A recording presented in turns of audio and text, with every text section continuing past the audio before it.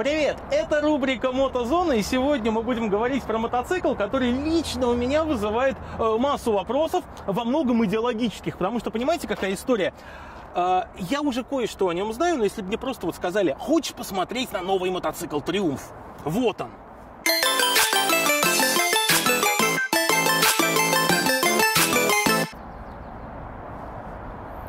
Новый, да?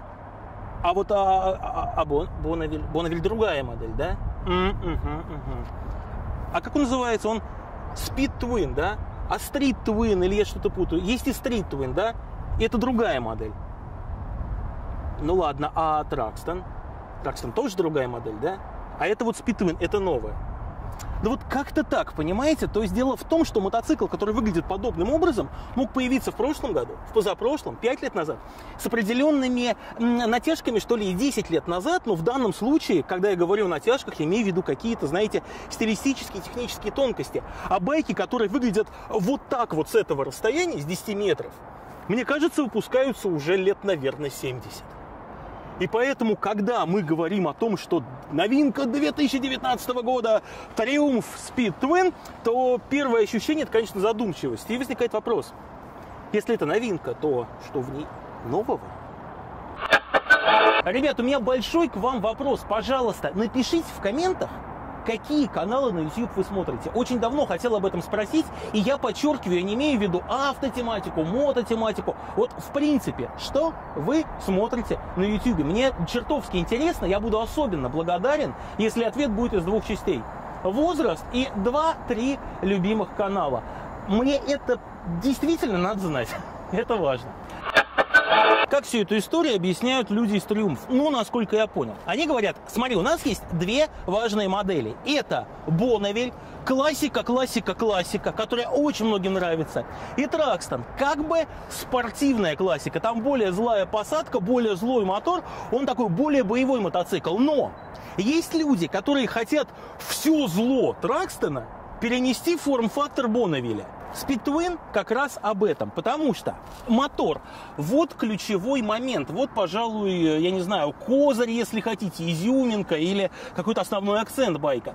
Дело в том, что у Bonneville, даже с большим мотором, таким же, как здесь, на 1200 кубиков, как бы меньше мощности, но больше момента. Там мотор настроен под такую, знаете, неторопливую джентльменскую езду, и, соответственно, что-то около 80 там с чем-то лошадок, я сейчас точно не помню.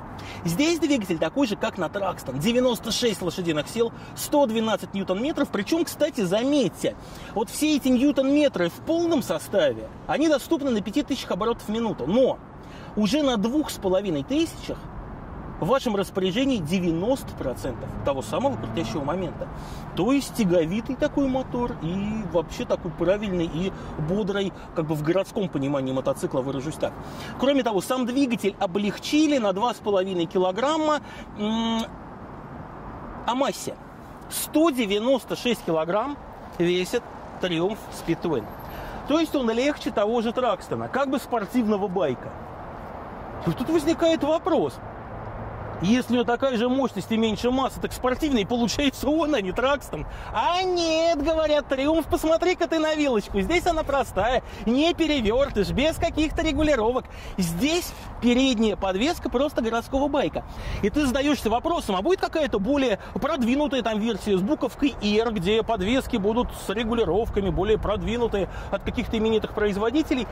А те говорят: а нет, потому что справедливость — это как бы одна несправедливость, уравновешенная другой. То есть они сделали этот мотоцикл таким же мощным, как Thruxton, и чуть более легким, но взамен обделили его спортивной модификацией, чтобы Speed Twin не начинал отбирать покупателю того же Thruxton.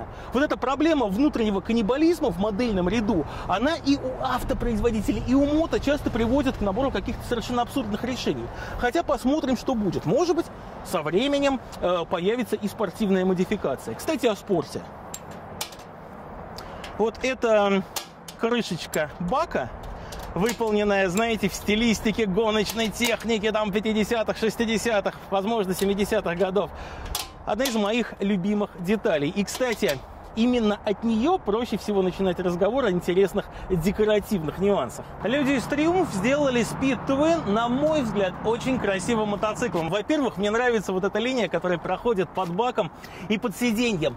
Это британский байк, в нем изначально содержится кафе-рейсер, его просто надо как-то высвободить. Что для этого можно сделать? Избавиться от руля, поставить клипоны, сюда горб, и либо горб, либо бак станет верхней точкой мотоцикла. Собственно, это уже кафешник, осталось только ему об этом рассказать, если хотите. Что касается бака, издалека этого не видно, но он воспринимается на ходу как длинный и узкий. Объем, кстати говоря, 17 литров. Еще одна очень важная деталь. Смотрите, крыло, что переднее, что заднее, из полированного алюминия. Заметьте, это не пластмасса, стилизованная под металл, это Триумф, и в этом они реально молодцы. И здесь, и здесь, и здесь мы имеем по-настоящему металлические накладки. То есть old school, так old school, металл, так металл. Задняя подвеска на сдвоенных амортизаторах, регулировок нет, все просто, как я уже говорил, что касается сиденья. С виду она очень простое, прям предельно простое, прям проще не бывает, но скажу я вам одну штуку. Я на нем слегка уже прокатился, и оно, на удивление, удобное. Оно позволяет вам сидеть на мотоцикле так, как вам хочется. Хотите поближе к баку, пожалуйста. Назад подвинуться таки без проблем. Причем вы по нему не сползаете ни вперед, ни назад. Несмотря на то, что вроде бы должны сползать, судя по его форме, этого не происходит. Сиденье отменно работает. И впереди и сзади у нас 17-е колеса, диски литые в обоих случаях, резина Pirelli Rossa 3, причем по ее внешнему виду понятно, что она не на вегетарианскую езду рассчитана. Вайнс & Хайнс выпуск, но это опция в стоке попроще система. Что касается зеркал на концах руля, то скажу я вам, они отлично работают. Выглядят круто, но при этом еще работают. Триумф это умеет. Что касается тормозов, два больших тормозных диска и тормозные машинки Brembo. То есть у нас в сущности великолепно оснащенный мотоцикл. Я долго искал хоть что-нибудь на этом мотоцикле, что можно открутить безболезненно для конструкции байка, и таки нашел. А все ради того, чтобы показать вам вот эту штуку. Это Laserman Free P4. Очень классный мультитул, компактный. У вас на поясе с собой колоссальный, без преувеличения, набор инструментов. Ну, если открывашку считать инструментом, то она у вас тоже будет в наборе. На самом деле прикольно, что есть крестовые шлицевые отвертки, причем разные, причем действительно, эта вещь куда универсальнее на практике, чем может показаться. Я несколько раз в этом убеждался, но без камеры под рукой. Прикольно, что отвертка здесь намагниченная, поэтому винт, упади он куда-нибудь, можно даже с ее помощью достать. В общем, это такая, знаете, хорошая, продуманная штуковина. Причем, вот есть один нюанс. Казалось бы, можно ли сделать обычный мультитул еще лучше, после того, как их впускают уже многие десятилетия и довели до идеала? Можно. Потому что Free P4 оборудован магнитными замками, которые так модно защелкиваются. И вообще, эта вещь, она крайне приятна в обращении. Ее даже в руках держать в кайф, что называется. Поэтому лично у меня теперь всегда на поясе такая штуковина присутствует. Вам тоже смело от души рекомендую.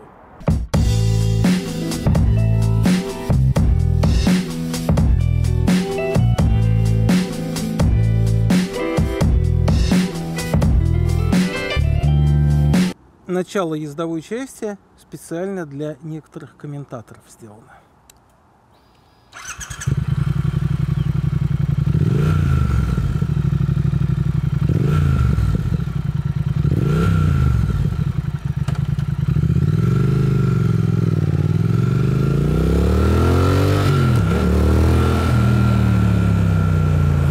Вашему вниманию был представлен звук двигателя. Теперь, я надеюсь, мне наконец-то можно что-нибудь рассказать.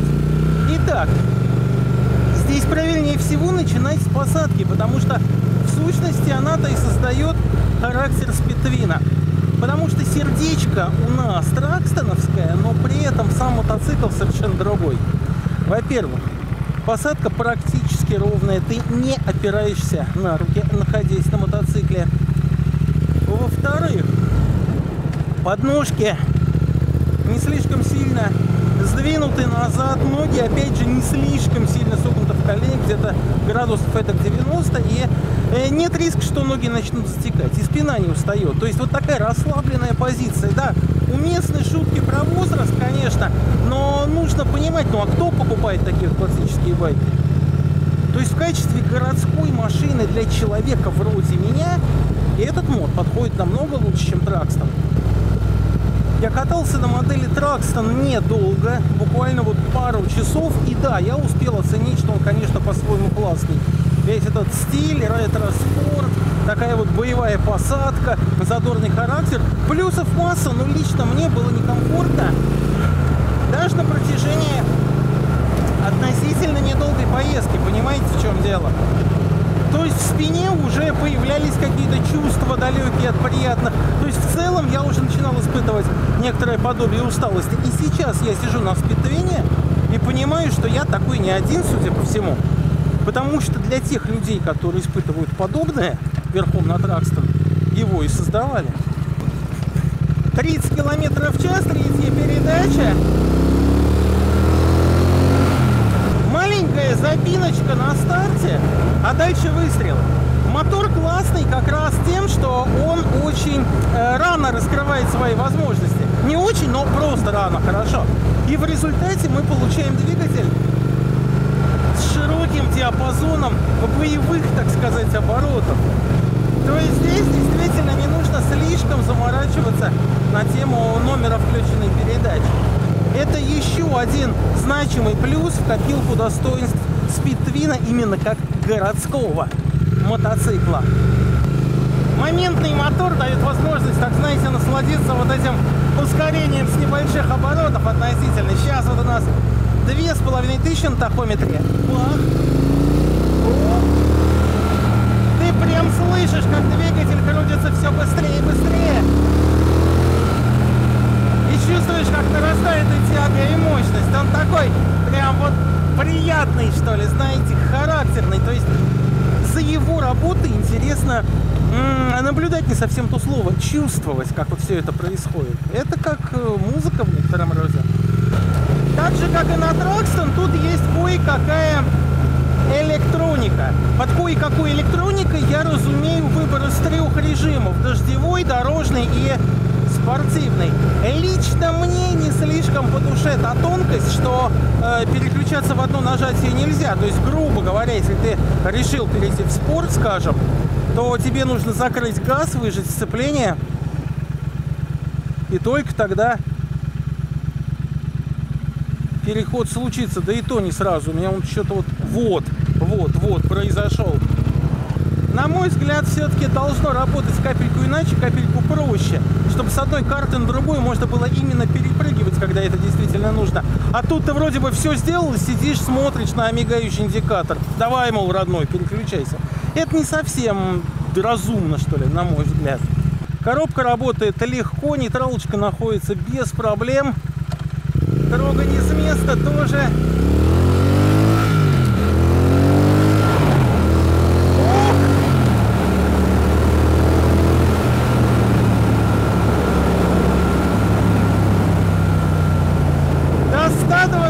Мотоцикл буквально выстреливает. Единственное, что мотор быстро раскручивается, а крутится он до 7000. Поэтому, покуда ты привыкаешь к мотоциклу, ты здесь постоянно на разгоне упираешься в отсечку. Вроде только тронулся, открыл ручку, а стрелка уже уперлась в красную зону. Кстати, по результатам немногочисленных покатушек начинаю приходить к выводу, что если вы из тех путешественников, которым, чтобы собраться, нужно положить кошелек во внутренний карман, то, собственно говоря, на нем можно и в дальнобой. Естественно, при том условии, что вы не едете по каким-то дико скоростным трассам, опять же, на бешеных скоростях, потому что без ветровика все это как бы не особенно интересно. Но если у вас такие, знаете, местные трассы, и по ним проложен маршрут, то на спидтвине действительно можно совершить неплохое путешествие. Просто ты не устаешь за рулем здесь. Вот в чем дело.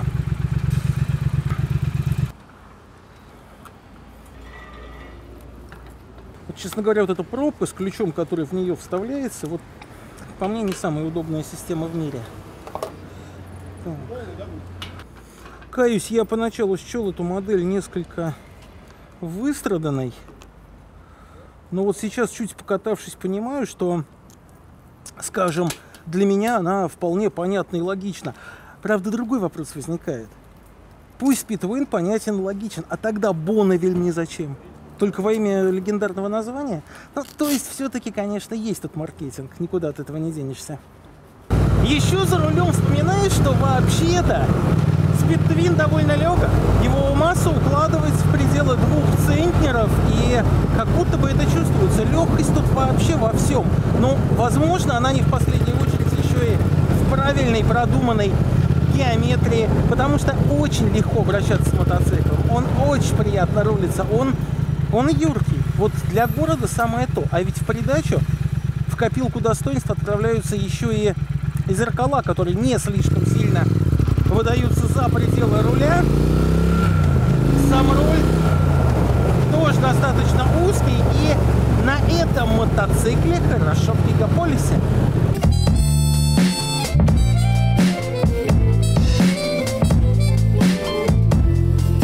Знаете, прикол в том, что когда я собирался снимать про этот мотоцикл, я уже приготовился язвить и вопрошать, мол, интересно, а какую задачу решала компания Триумф, создавая еще одну классическую модель, которая похожа и на Bonneville, и на Thruxton, и на Streetwin, и в определенном смысле даже на Бобер. А теперь я на нем поездил, и, понимаете, я понимаю, кому он нужен. Он, например, мне нужен. Потому что на Thruxtoне я ездил, и это не совсем мой вариант. Я готов признать его достоинство, но для меня там какая-то немножко слишком спортивная посадка. У меня там начинает уставать спина. Это вообще несколько не про меня история. Я сажусь на Speedwin. Здесь все лучшее от Thruxtona упаковано в классическую обертку. То есть этот мотоцикл, понятно, зачем такой, понятно, кому нужен. Он мне, например, нужен. Вот соберись я купить Триумф, это, наверное, был бы один из самых очевидных вариантов выбора. С другой стороны, нельзя не признать одну простую вещь. Этот байк появился только потому, что компании Триумф практически ничего не стоило спроектировать его и построить. Ну, в индустриальном смысле ничего не стоило, это в любом случае дорого, но в сущности ничего нового создавать не пришлось. Понимаете, в чем дело? В общем, хорошая вещь. Лично мне понравилось, а как вам? Ну, пишите в комментариях, поэтому лайки, товарищи, дизлайки и, разумеется, комментарии экспертов я от вас ожидаю.